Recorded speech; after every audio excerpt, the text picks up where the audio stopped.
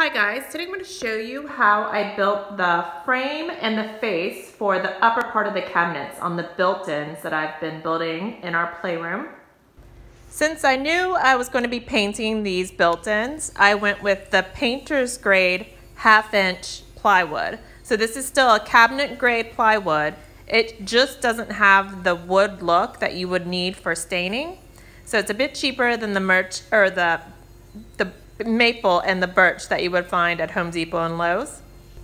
I like to clamp boards to plywood whenever I'm cutting it with a circular saw. That just helps me cut a quick and easy, perfectly straight line every time. I also like to use a square for marking pencil lines on either side of the plywood to know where I'm going to line up my shelves. So the pencil line on the inside helps me line up the top of the shelf to that line, and the pencil line on the outside of the cabinet box is going to be where I know where I need to put my brad nails when I'm assembling. So I keep my brad nails just to the side of that pencil line, and I know I'm not going to be getting the brad nails outside of that shelf. Make sure you apply a lot of wood glue whenever you're using just wood glue and brad nails to assemble anything. In the long run, that wood glue is actually what's going to be holding the build together. The brad nails just help hold everything tight while that glue dries. I also like to sand off the edges of that plywood before I start assembling. It just makes it a little bit easier after I've got assembly done to clean everything up if I have less sanding once I have all those corners and edges that need to be sanded. Because my two upper cabinets are so big, they are about 3 feet wide and 5.5 feet high, I went with 2 fixed shelves in the middle of the upper cabinet. So this is just going to help hold everything square and make those upper cabinets really strong over the long run. So I'm hoping this wall of built-ins is here 25-30 years from now when someone else is owning this house.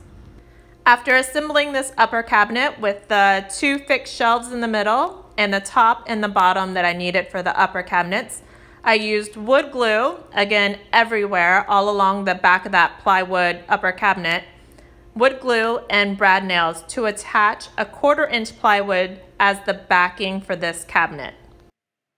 When you are putting together cabinet carcasses or frames or boxes, you are going to be needing to change the length of your brad nails as you're going. When I'm attaching this 1/4 inch plywood to the back in a minute, I'm going to be using 3/4 inch, maybe 1 inch long brad nails. So I don't want to go too long with those brad nails because what happens is the brad nail enters the plywood, and if it's too long, they can sometimes start to change angles and they'll pop out in places, and you'll have to just spend a lot of time digging them out and removing them and patching those holes. So you always want to pick the right length of a brad nail when you're assembling anything, especially with these plywood structures here. Have a wet rag handy whenever you're using wood glue to assemble plywood or lumber together too, so you can quickly wipe away that wood glue that might squeeze out anywhere so that you don't have to deal with it later when you go to finish your cabinet or whatever you're building. Just always try to wipe away that wood glue as much as possible. I use quite a lot of brad nails along the back of this just to make sure that plywood is held really tight against the frame while that wood glue dries again. And I got my square out and lined up where those shelves were, so I knew where to put the brad nails along the back of the shelves there too. So that pencil and T-square is a great way to know where to hit those brad nails so that you don't have to worry about it or make mistakes.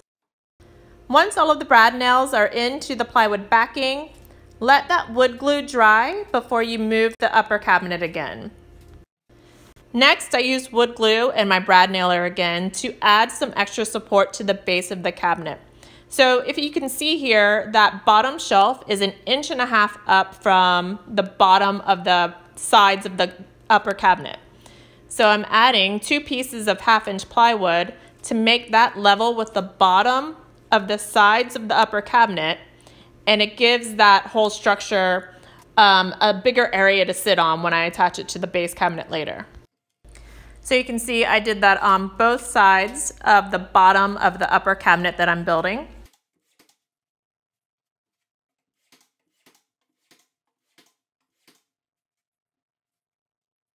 Once that was done, I was ready to make and attach the face frame for this upper cabinet. So for the face frame, I thought I was going to use pocket holes for the entire face frame, assemble it in the garage, and then move it into the room and attach the face frame to the upper cabinet all in one go.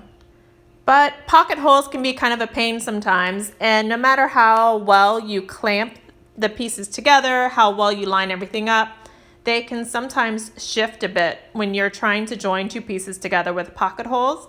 And every time I tried to do this, I ended up with about 1/8 of an inch, maybe 1/16 of an inch difference in the lineup for those pieces of lumber, and I hated that. I hate when you see that. I wanted the face frame for the upper cabinets to be perfectly flat and flush and looking like somebody else built it, a professional, not me. So at this point, I decided I was just going to use wood glue and my brad nailer again to attach the face frame to this upper cabinet. Now, as you can see here, I'm using 3/4 inch select pine as the face frame for this upper cabinet. Again, I am painting this, I'm not staining it, so that affects the decisions you're going to make in the build and what materials and joinery that you're going to use when you're building your own upper cabinet. So I started by attaching the piece of the face frame that I wanted to be perfect when it lined up with the side of that plywood. So I made sure as I was moving along, I used wood glue again, of course, and the brad nailer. I made sure that as I was moving the brad nailer up that board, I was lining up that select pine with that plywood to get it perfectly straight and flush. So when I paint this upper cabinet, you won't be able to see the seam between the face frame and the plywood. So once I had that side completely attached and the upper piece attached, I moved on to attaching the bottom piece of select pine. Like I said before, I built that shelf so that it was 1.5 inches up so that this piece of select pine fit perfectly, lined up with that shelf nicely, and gave me some space for attaching cabinet doors eventually and having a little bit of room along the bottom of the cabinet door before it was the top of this, the countertop. When I attach the face frame pieces to each of the shelves, so the 1.5 inch select pine pieces to each of the shelves, I am using wood glue all along the length of that shelf, and I'm using brad nails every few inches. So I want that the face of that shelf to also be an extra support for it over the years to fight any sag that may occur. So make sure that you get that face frame completely attached all along the middle and have as much strength built into this upper cabinet as you can get when you're assembling it. So I want to point out that if I had decided to stain these built-ins, I would have built them in a completely different way with completely different material.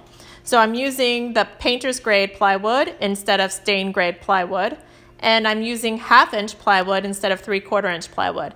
If I had decided to stain the built-ins, I would have used 3/4 inch plywood so that I could use pocket hole joinery and have all of those pocket holes sort of hidden inside of the build instead of all of the brad nails on the outside of the frame that I have now. I also probably would have framed or built the face with something other than select pine if I was going to be staining it. I probably would have used that stain grade plywood so that I could keep the same stain look all the way across the cabinets. Painting your built-ins means that you can take a few shortcuts, save a little bit of money and a little bit of effort, and do things the little bit quicker way. When you build your upper cabinets or any cabinets with glue and brad nails instead of pocket holes or some other kind of joinery, you will have a lot of nails to fill. So this is something that you really only want to do when you're going to paint the cabinets. So I use spackling on all of the nail holes. I find that it actually fills the nail holes quicker and makes it really nice and level so that once you paint this, you are not going to see any nail holes here. And all of the lines or any of the joints where two boards come together are then filled with caulk. So all along the back, on the inside, anywhere that you have lines, I fill with caulk. I added a little bit more detail to the upper cabinets that I built for the built-ins. And actually it's on the lower cabinets too. It's just a bit of molding that adds detail, but it also brings the drawers and the doors 5 or 6 inches away from the wall so that they're easier to use. I also had to account for the arched opening on this side of the built-ins. So adding that extra 5 inches means that I can open these drawers without hitting this arched opening. So there's a lot to think about when you're designing the built-ins for your home, how things are going to open, the layout, symmetry, everything that you want to think about before you design your built-ins. I designed the bump out, or this extra bit of detail here, based on the fluted details and the woodwork that is already in our 25-year-old home. So if you have a newer home or like a different style, you might want something like cove molding and 1x2s framing something like this out. There are a lot of different options. If you just look at pictures of built-ins on Pinterest or online, you can sort of get an idea for how you want to design your built-ins. But that's it for now, guys. I'll be sharing a lot more videos and details about the DIY projects that were involved with building these built-ins, so stick around and subscribe to the channel. Thanks.